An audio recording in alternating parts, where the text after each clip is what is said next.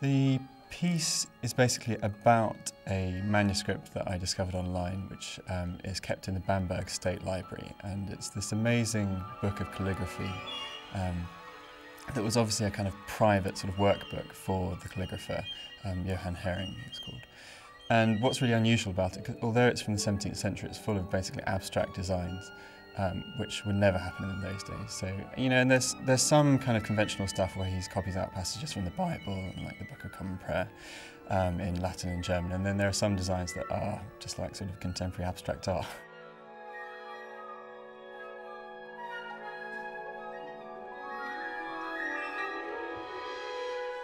The piece is in two movements. So in the second movement, I explore the idea of a sort of melodic lines as if they're kind of a main text that become increasingly ornamented until they're kind of unrecognisable. And there's so many at the same time, you're just sort of overwhelmed by ornaments.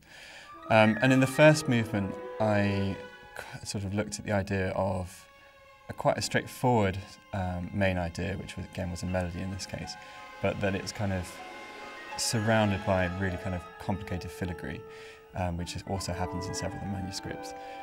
So in that case, there's this kind of high and very sort of delicate figuration at the top of the texture that at sometimes in the piece kind of takes over the foreground, but at the same time there's also a sort of melodic focus, mainly in the clarinets basically.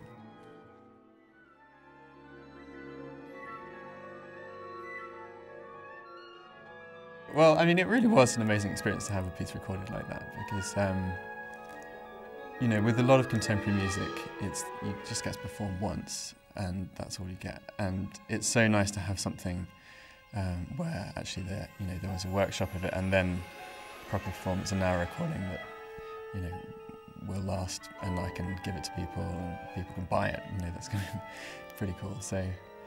Yeah, that's an amazing opportunity, and it's been so nice to work with the players because you know, over the years I've known some people from the LSO. I've really got to know some of the players very well, and they're very kind, very supportive people, and you know, always come and say hello to you if they see you in other contexts, which is great.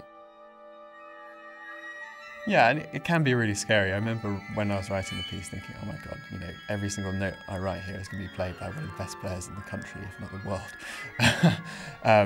But I guess you just have to not think about that so that you can actually get it written and then worry about it afterwards.